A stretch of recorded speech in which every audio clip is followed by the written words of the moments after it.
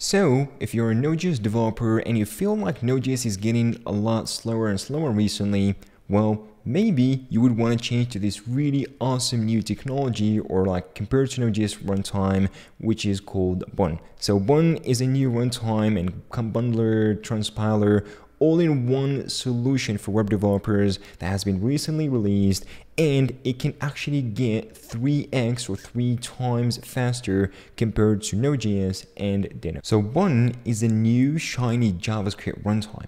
And when we talk about runtime, we always remember like Node.js or its sibling Deno. And Bun actually comes in to basically replace that. Of course, it's still not in a stable like version, or doesn't have a stable release just yet, but it has so many promising features and so many promising stuff that we are looking forward to it as developers. And not only that, so Bun in here, what it can do is actually it can work both on JavaScript or TypeScript. So you can do auto transpiling. It has a runtime, it has a transpiler, a bundler. It has even an npm package manager, which you can use to install different packages. Now, for example, the Bun.sh, which is the official website in here, can tell you more about this and how you can install it and how you can get up or wrong with it. And if you've seen many developers already talking about Bun literally everywhere, because it's been out for like less than a week now, and so many people have been just like, taking Bun in here and just like testing it out because it looks so interesting. And the most interesting part about it is actually how fast it is. So Bun in here, for example, if you compare this Bun to Node and its sibling Deno in here, I'm gonna find like Bun is like a lot more faster. So for example, for an HTTP server, you got Bun has in like 50k like requests per second, where Node can serve around like 16,000 or 16k, and Deno is 15k. Bun in here is absolutely dominating that. Also for like Sequelize, it's much stabler and faster. For FFI in here, for like binary code execution or low level execution in here, it's just dominating it by like 3x or more, which is crazy. So Bun is actually still a pretty new technology in here, so it's really not ready for production. Of course, you can just pick it up, you can go in and play around with it, you can just manipulate it however you want and test it, benchmarking and see how it works, but it's still not for production because there's so many API changes are coming through, and you don't want to just like stay in that dead loop. Well, the next thing in here, for example, like you may be asking like, why new JavaScript runtime when we already got Node, which doing absolutely great, and Deno, which is a new technology as well. I would say I would love to see a pretty new one like Bun in here, which provides all-in-one solution, because it's actually providing one all-in-one solution. It has been developed by a completely like separate team from Node and the whole ecosystem, that maybe it can have new ideas, and most importantly, it's so fast. It's so fast. And why that is actually super fast, because it has been built on a low-level programming language called Zinglang. And Zinglang in here, it's just like something like C and C++, but it's more robust when it comes to dynamic loading and heap allocation and memory allocation. It's so much better. And here, like for example, why it's so exciting, why so many people are excited about it, because it literally allows you to use like all development tools in one single tool, like 1,000. It puts them in a single one. You don't need to worry about all these development tools that you're gonna need to be installing when it comes, for example, to Node.js and Yarn and npm and all that sort of stuff. So in order to play around with Bun and actually benchmark this and see how it actually works, I went ahead to the the repository in here behind Bun in here that takes care of it. I actually cloned this because he got like benchmarks, he got examples of any of that, and I'm just gonna go ahead and try to work with it. And of course, the whole documentation is hosted inside of this like this docs folder in here, where you can just go in and see everything in here. So just I advise you, if you want to look at it, you can go back or just go straight into this GitHub repo to see all the docs. So in the official website in here for actually benchmarking, it uses Node.js version 18 and Bun 0.1. So I'm gonna try to use the same version from Node.js. I'm not gonna benchmark Deno. It's not really that gonna be marinating about Deno in here. So I'm just gonna jump into the VS Code repo in here. I'm gonna go into the bench folder, which has all the scripts and all the benchmarks that you would want to run in order to see how fast it is. Okay, so I'm gonna go ahead and first run the first benchmark using Node.js, which is a React Hello World using Node.js, and I should use this one because this is like the compiled version of it. Okay, and what this one does is actually a as like an SSR server, all it does is go ahead and like renders like a server-side rendering of a React application, like it's exclusive your HTML body and everything, and it creates a server. It does, you know, the rendering. It's actually a little bit more complicated. It has, you know, too much boilerplate code, but of course it does the job. And it's gonna list in on port 9080 for that. And this is of course the Node.js version. I'm gonna run in this because this is actually the bundled.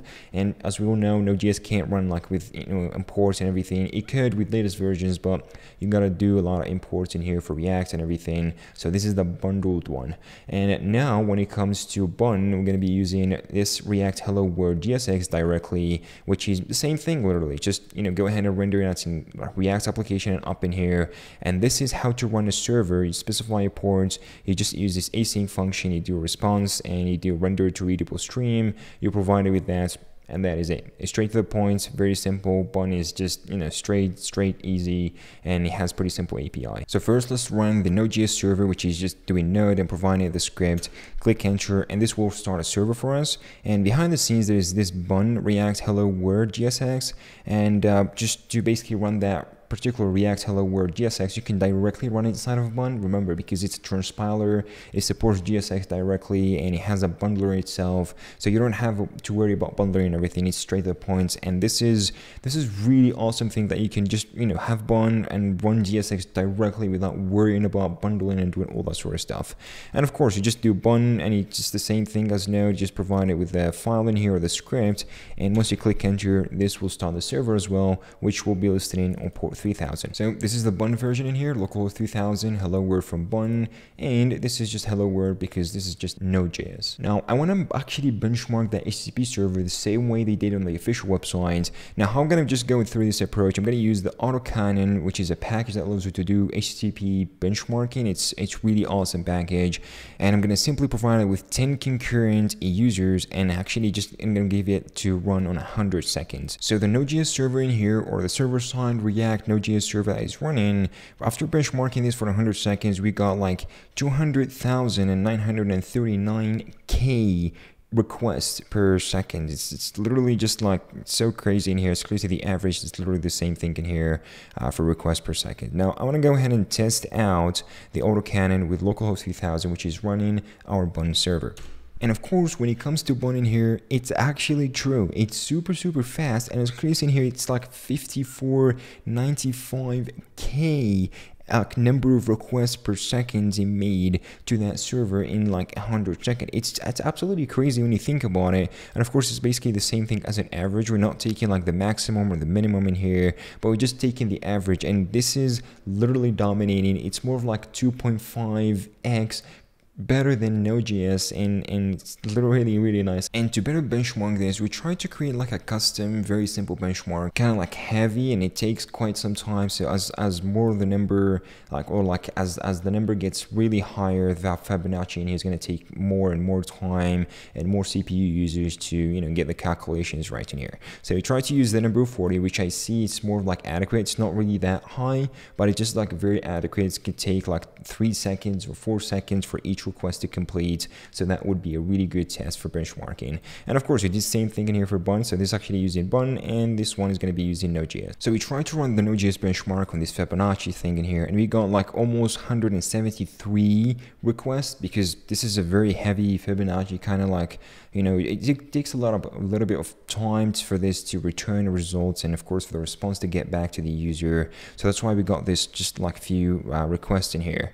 And the second part in here, which is like the second one, which is Bun in here, we got 276 requests in 100 seconds. So it's like almost twice as fast. So inside of the bench folder in here, in the SRC in here, got plenty of benchmarks that you can run. Maybe the cat, the copy, the concat, the gzip in here exists, escaping, and plenty of things actually you can play around with. But what I'm more interested about is actually the Sequelize. So it's like running a real database and trying to do, you know, read and write from a database. So how fast Bun is compared to Node.js when it comes to a database like Sequelize.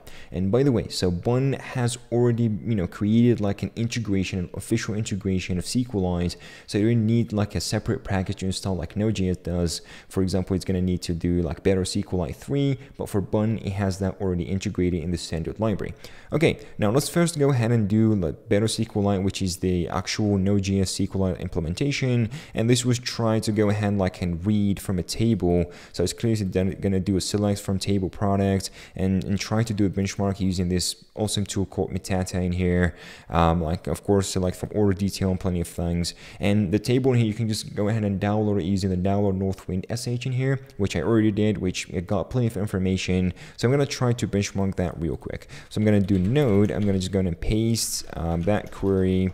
So I'm going to do and go ahead and see how long this is going to take. So it's going to do all benchmarks for us in here. So you need to worry about. So for example, select from order. This is going to take by iteration in average, and it's actually minimum and maximum in here. And we don't care about the 75 percentile, whatever. So I'm going to take care of like 48 milliseconds by iteration. When reading from products, it takes like 145 microseconds, not even milliseconds in here. So it's a lot faster. But suddenly it took a lot more when it comes to that. So for example, 1 second in here to finish up the order detail, while compared to others just like microseconds, and this one is milliseconds, and this is for the Node.js one. Now if I want to run Bun, I want to do the query, which is the file that's going to be responsible by Bun.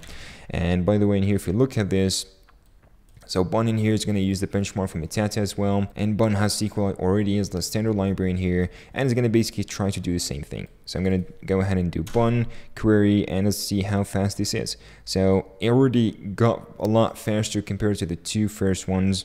And there you go, it just finished in 83 milliseconds for the last one, which one this is just took a second. Like it's crazy fast. And by the way, I'm running this on ARM 64 Darwin and M1 Max CPU, just for you to know that, like a MacBook M1 Max. So yeah, Bun is a lot faster. It's in both fast, or it's super fast when it comes to HTTP servers, and as well as when it comes to like database like manipulations, reading and just like seeing how different data can be read, like selected from database in here or queried, which is amazing. Anyway guys, thank you for watching. So Bun is really fun. I really advise you to go ahead and check it out, because it has plenty of stuff and new things and new features that we would love to see and try out as web developers. But anyway guys, thank you for watching. Hope you guys enjoyed. Catch you all hopefully in the next ones.